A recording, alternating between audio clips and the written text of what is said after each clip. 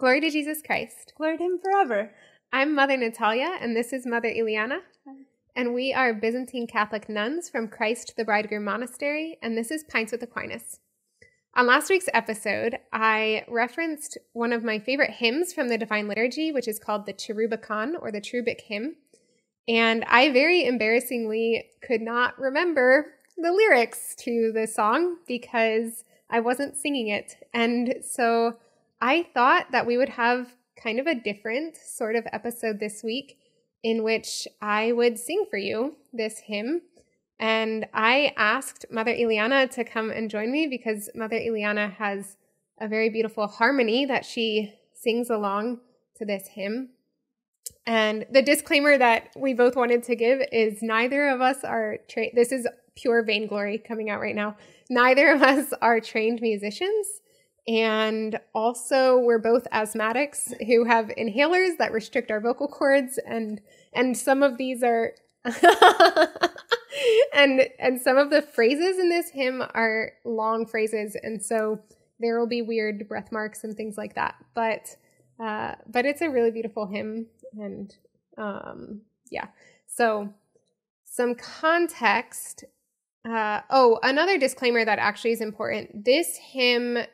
The version that we're going to sing is a slightly different translation that we sing in the Ruthenian Byzantine liturgy. And so we're singing this version because it's our favorite and it's outside of the context of the liturgy. So in the liturgy, we need to use the approved translation, but since we're outside of the context of the liturgy, we are singing our favorite version. A little wiggle room there. A little wiggle room. So the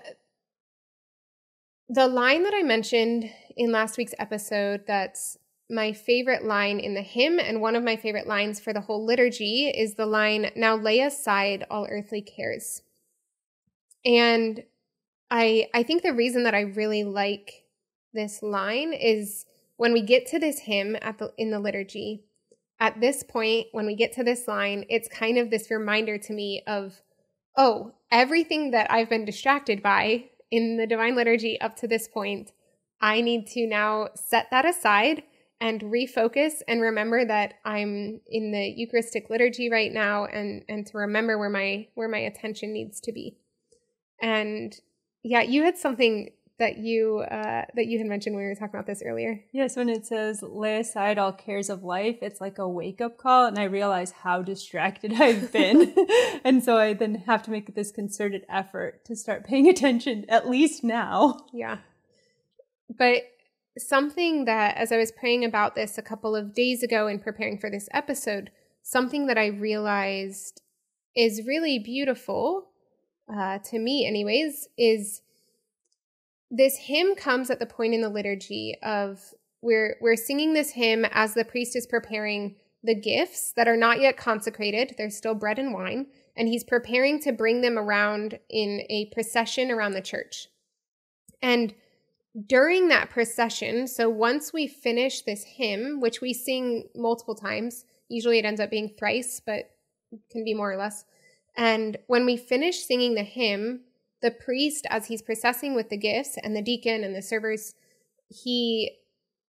they are going through this litany. They're offering up intercessions for all of the different prayers, for the different needs of the church, for the people in the church, for the bishop and the priests and the monastics and the lay people and those in the government and our loved ones. Yeah, the military.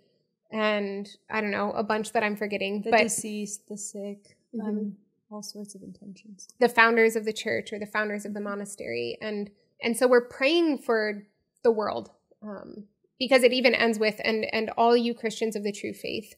And so we're praying for the world right after we have this hymn in which we have this line, "Now lay aside all earthly cares."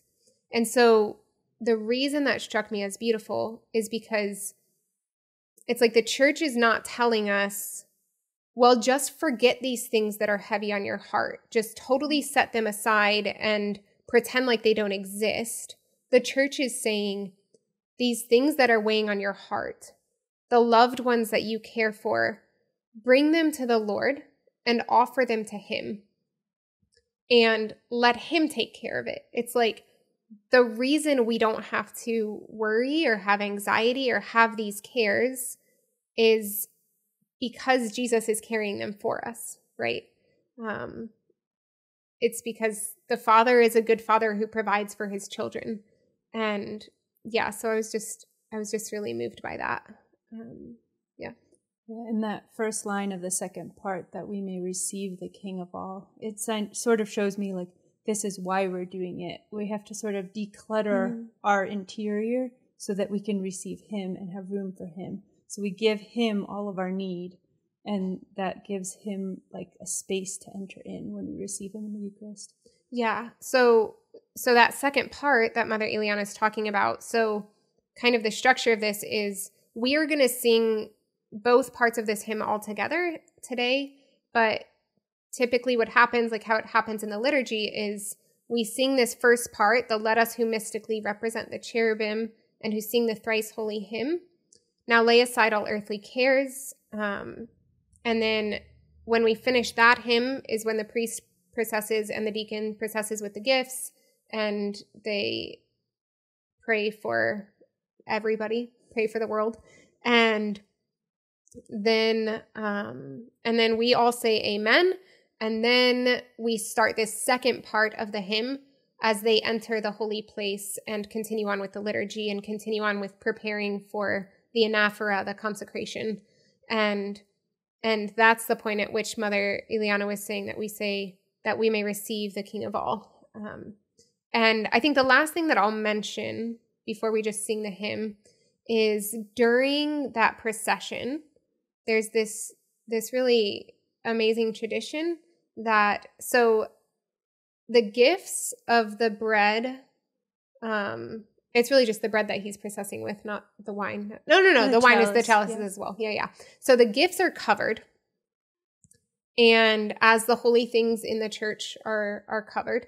And like I said, they're not yet consecrated into the body and blood. There's still the bread and wine during this procession. But traditionally, the people of the church would bake the bread, because we use leavened bread in our Eastern churches. And so the people would bake the bread with their intentions in mind. And then they all bring the bread, and then the different loaves are sorted through, and the most perfect loaf is chosen, the one that looks the most unblemished, because this is going to be the Eucharist. And so we want to offer to the Lord the most perfect of the works of our hands. But because it's covered, nobody knows whose loaf is on the discos, the tray that it's carried around on. And so as the priest or the deacon are walking around and carrying the bread specifically, the people you'll see sometimes in a Byzantine liturgy, people will they'll touch the vestment of the priest. And this is coming from this tradition of, since nobody knows whose bread that was on the tray, they would pull the priest to them and whisper their intentions in his ears.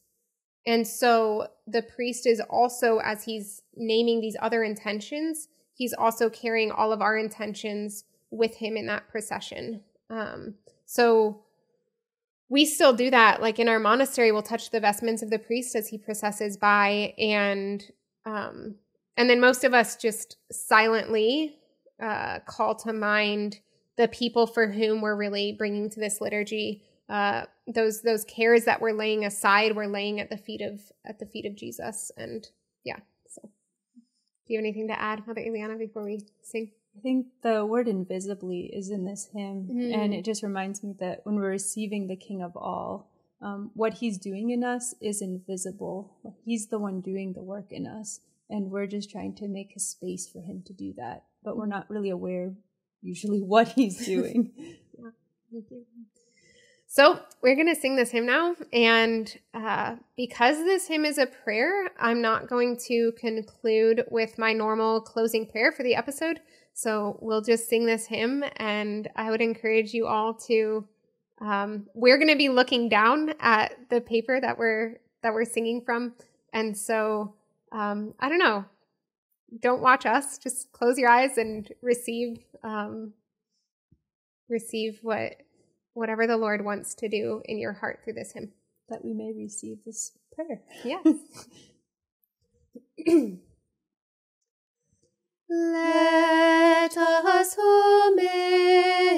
mystically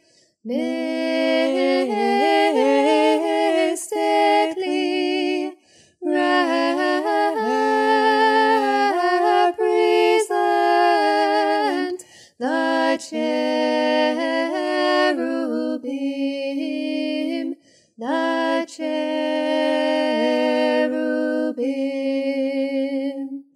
and who sing the thrice holy hymn, and who sing the thrice holy hymn to the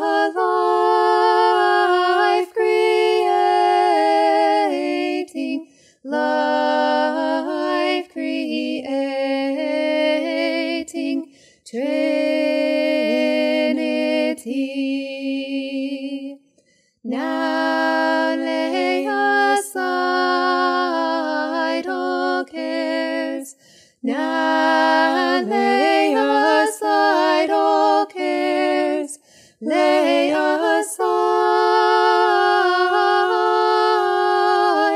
all earthly cares. All earthly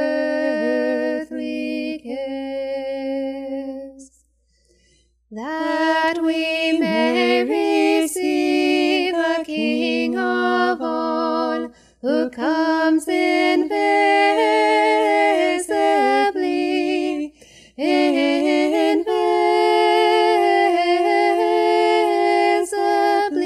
upborne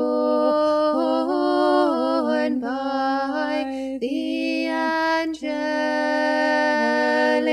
host, by the angelic